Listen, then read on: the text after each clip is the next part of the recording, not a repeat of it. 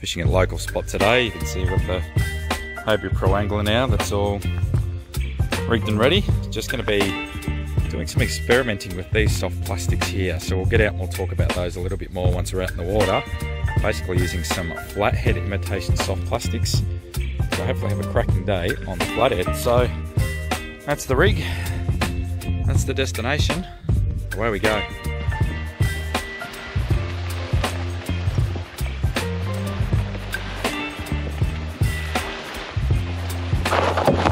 Well, a solo mission today at my local beach. Bit of a last minute decision. It's starting to head towards winter now, so the outdoor temperature and that water temperature is starting to really decline. So the fishing from here starts to get a little bit tougher.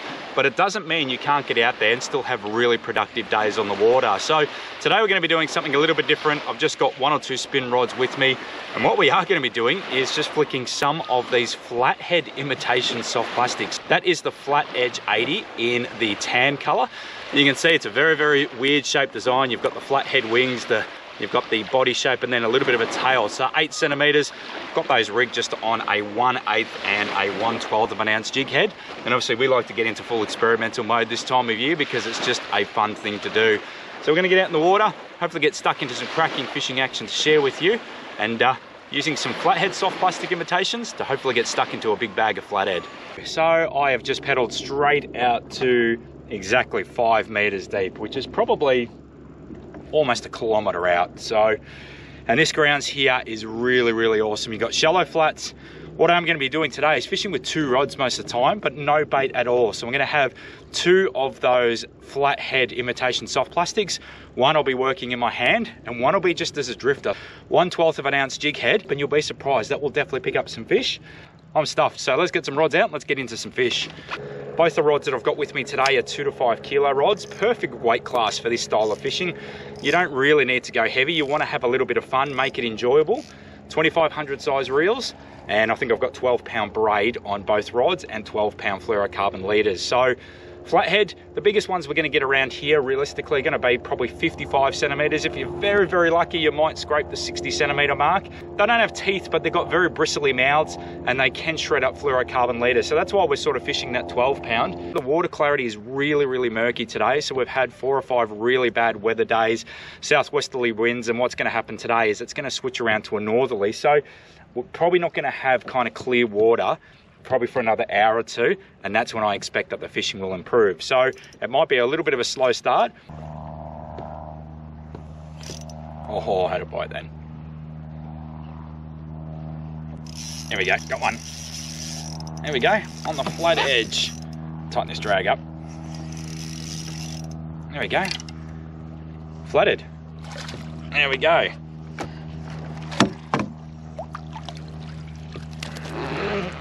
There's our first fish of the day. So that's taken about 10 minutes and we've got a flathead on a Flathead soft plastic. So that's very, very cool.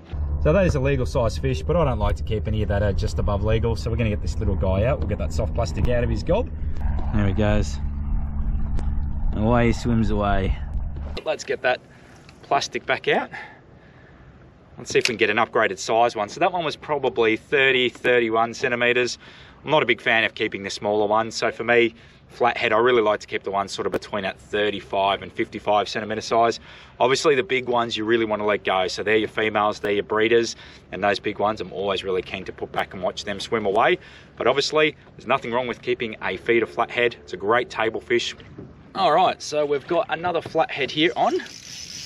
And this one definitely feels a little bit bigger, which is good. Just working that very slowly. Oh, this is a solid fish. It's just woken up actually, so I think this is a nice fish. Yeah, this is a much better flathead, so this is definitely a... There we go. Woo. That's more like it, that's good. Whoa, there's another one. All right, so we've got a bit of a problem here. So we're catching a lot of flathead now, and I've got one in the net and I've got one here. So, and both keeper size flathead, so this is good. We are on fire now. Well, that's a really good start. So we just drifted out to that spot, got the face shield on now. and that was 3 flathead in a minute. Just went bang, it's got one on, and then both rods went off. So I let the 2 smaller 30 size ones go, and what I've done is I've marked a waypoint here. So we're gonna go drift back over that line in a minute. At this stage, I'm gonna be content with just targeting flathead because I know it's all about playing the percentages. Squid do not like these really murky water clarity, and we're getting onto a few flathead. So let's just start. We're on again, I think. Yeah, we are. Oh yeah, I wasn't even working that. So these plastics are doing really well. Oh, this is a good flathead. Well, there you go. That's another keeper size flathead, this one. Oh, this is a good one. This is a really nice one. Oh yeah. Woo. We are on fire. That is 4 good flathead in 2 minutes. So, and there's lots and lots of stuff on the sounder. I suspect there's bait everywhere. You just can't see it because the water clarity is not too good. All right, so there we go. So that is the soft plastic out of his gob. You can see that's starting to get a bit chewed up now. So I'm not sure how durable these plastics are. But you can see, obviously, flathead have got very, very bristly mouths and they will shred leaders and everything. I mean, that's still going okay. So I think what we'll do is we'll just quickly flick this one over the side because we are, well, it's pretty frantic at the moment. So we'll just put that one over there, chuck that. Oh, we're on again. We're on again. Holy crap, this is insane. This one does not feel as big. We've got a nice, then again, yeah, no, this one's a little bit small. It's definitely a legal size, but the flathead are going crazy. Alrighty, so there is another really nice, good keeper size flathead, and obviously we're supporting this guy with his belly. Unfortunately, not good news for this flathead is he's definitely going in the esky because that is the perfect eating size around here. And at this rate, we are going to have a bag of flathead in no time.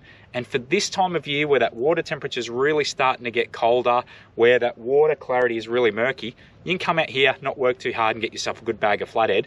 That is a great day's fishing, and it's all about fishing smart because you got to go out and target the things that you know are going to be on, and that's all based on water temperature, water clarity, direction of the wind, swell, a whole heap of things.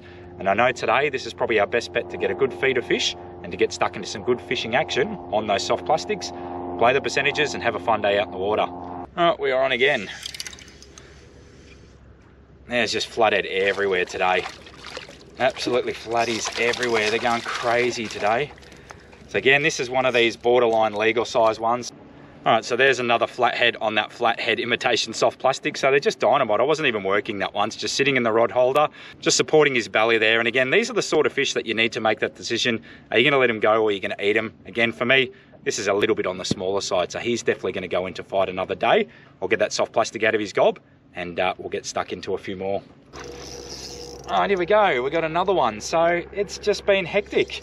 I've not been able to keep a rod in the water. You can see I've actually pulled the other rod out all of a sudden. And this is a good size one. So, this is a very decent size one. And we've just drifted in now to about 4.5 meters deep. Oh, this is definitely a keeper flathead. Whew. This is a good one. Oh no! Oh, geez, they go crazy.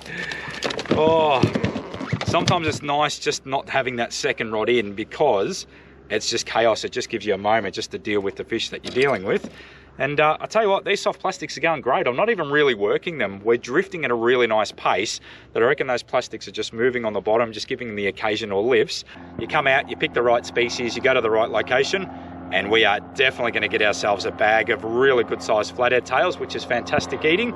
It's also great just to experiment with different stuff. So the planes are being a bit of a pest today, but let's get this beautiful flathead on ice as well. Oh, there's your fish. That one hit it, actually chased it up, that one. So I think this is a nice flathead.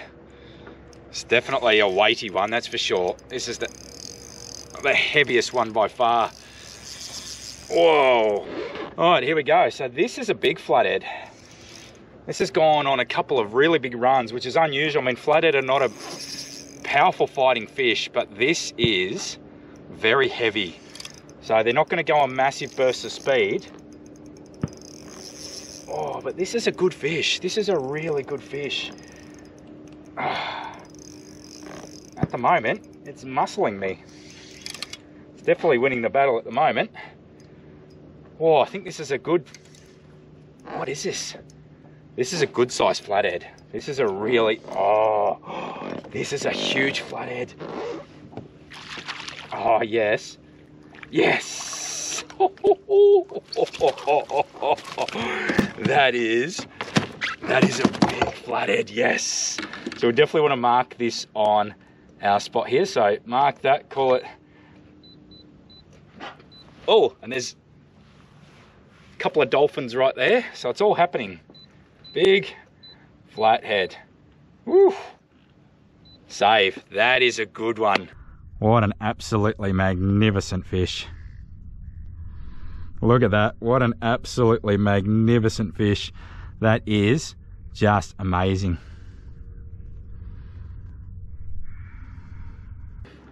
That is a flathead. Look at that. That's got that flathead imitation soft plastic in his gob. And that is a good size fish. So that is definitely over 50 centimeters.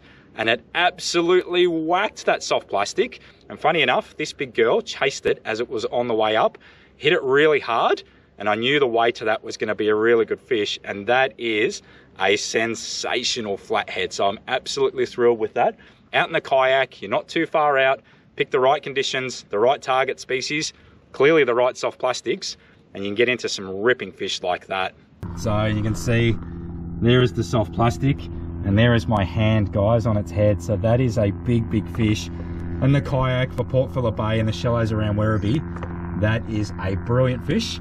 I've got some dolphins going right under my yakas at the moment, so it's all happening. That is absolutely awesome. Now, if you're new to this style of fishing, it is really, really simple. So this is one of the easiest forms of fishing. And what I'm going to do is I'm just going to walk you through the whole step. So that way, if you want to, you can follow exactly what I'm doing, come out and catch yourself a good bag of fish.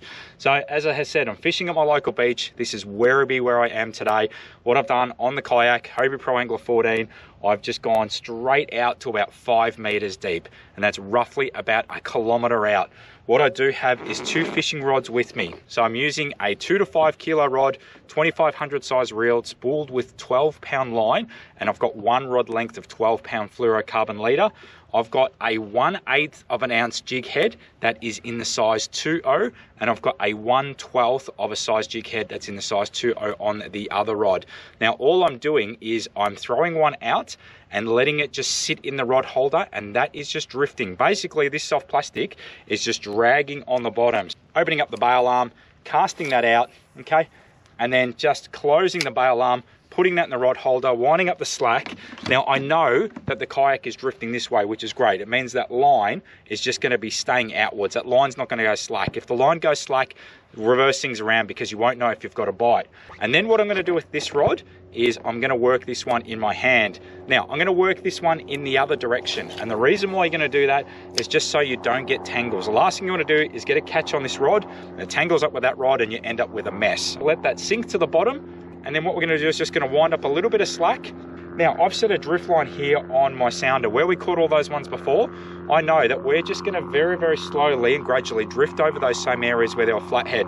All we're going to do is a couple of little gentle lifts and then wind up that slack and then let it just sit back there for another 10 or 15 seconds. You don't want to do this process fast. Flathead are a species that like to hold the bottom.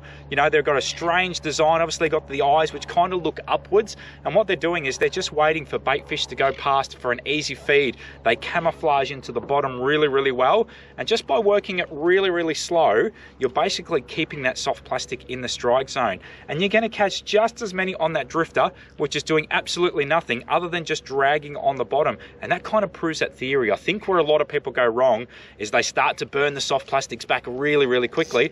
The reality is there's only some species of fish locally that love the soft plastics burnt back. It might be something like a salmon or a tailor, but for a lot of these other species, they really like the soft plastics work nice and slow. And especially in these cooler water temperatures, I find that the fish are just a little bit more sluggish, and by keeping it there, working it slower, you're actually giving them more time to have a look at that soft plastic. Starting to get a nibble on that rod already.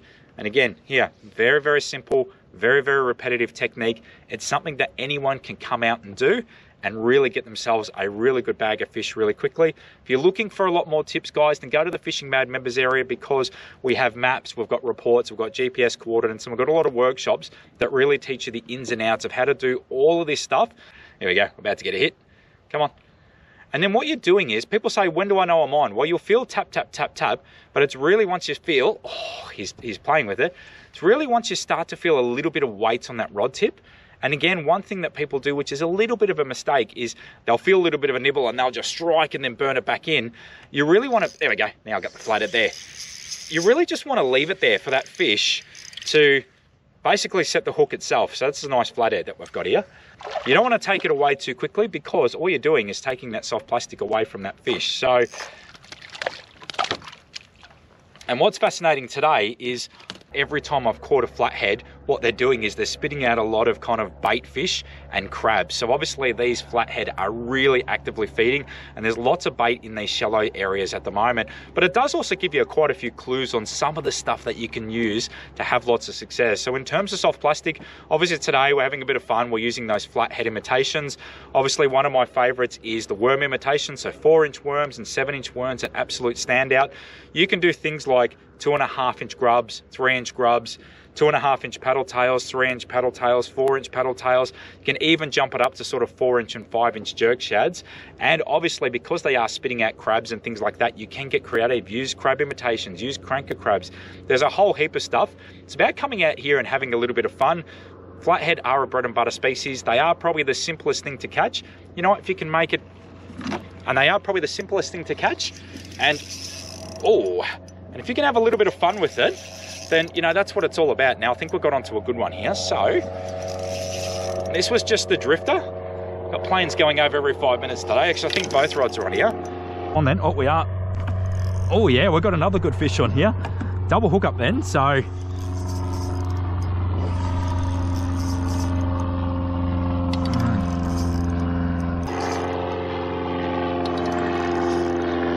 That's another flathead. Loving these plastics, I tell you. That's another good keeper size one as well.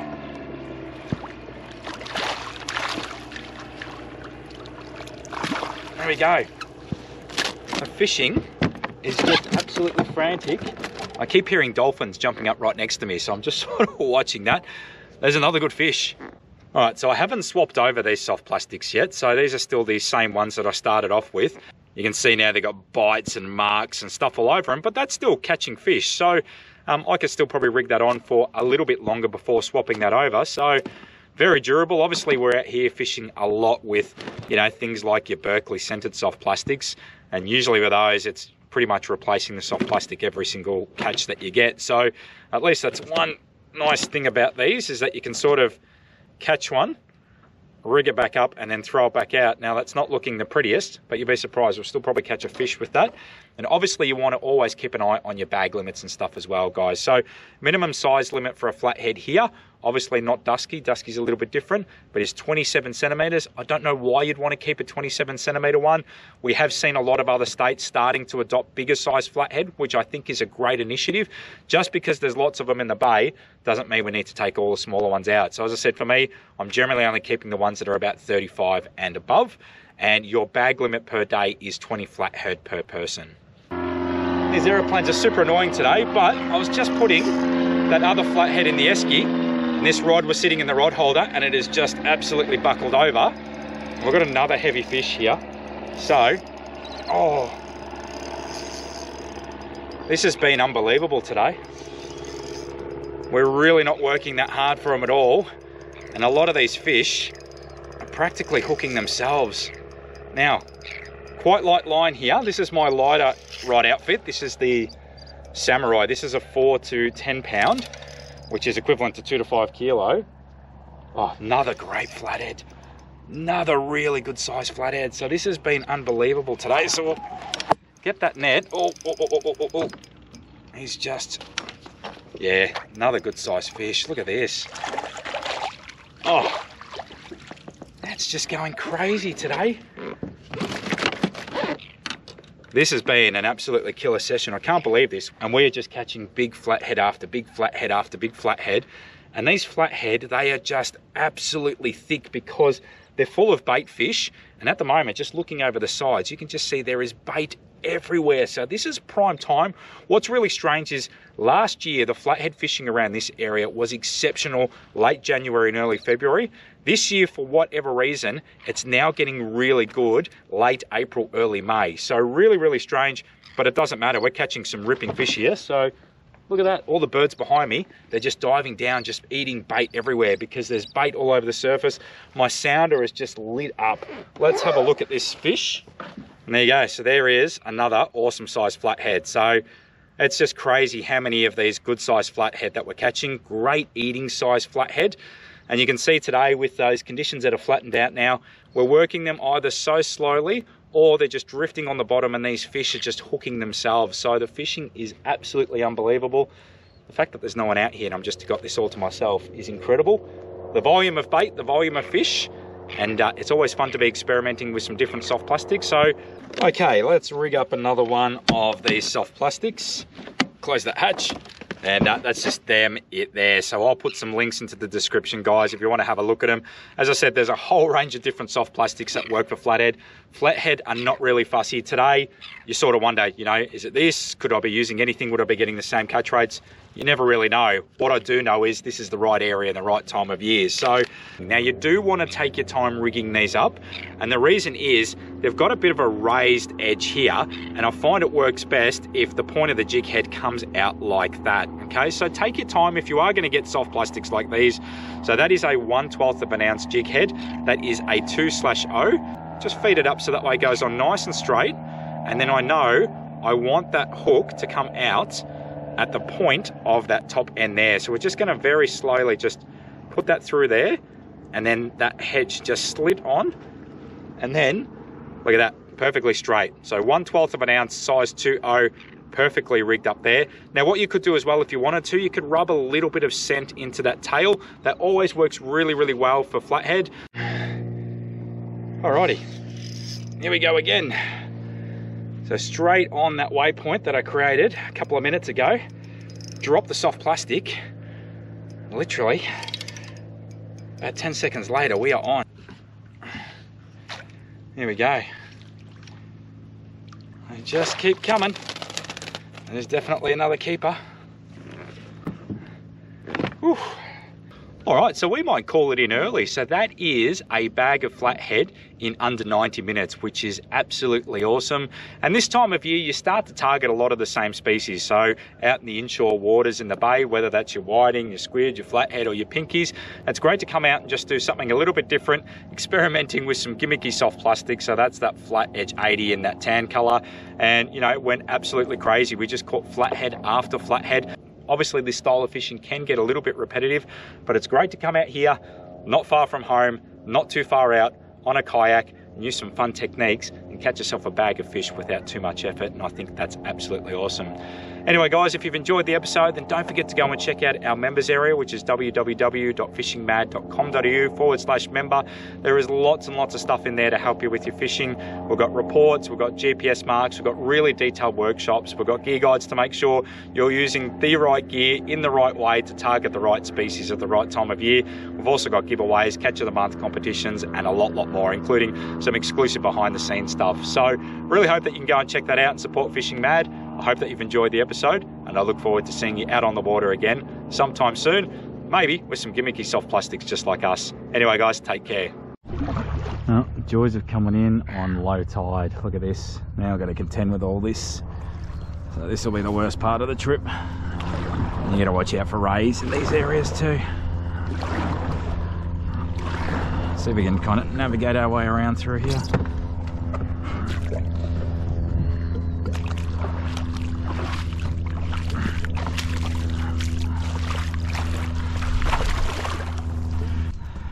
Oh, low tide here sucks. Mission accomplished. So just using these little soft plastics here, and what we do have ourselves is a really good feeder flathead. So there you go, nothing wrong with that. Look at the size of some of these fish. So that's a really nice size one. 90 minutes of fishing, that's what we've kept. And I'll tell you what, we let a lot of fish go today. We let the biggest one go as well. That is a good day's out fishing locally. Nothing wrong with that. If you enjoyed the episode, then become a Fishing Mad member. It's easy to join by visiting www.fishingmad.com.au/member and gain access to an online portal that's full of helpful fishing content, including detailed workshops, fishing reports, rigging tutorials, podcasts, giveaways, competitions, maps, gear reviews, sounder training, exclusive videos, and much more. It's a great platform and helps to support everything we do at Fishing Mad, so become a member today.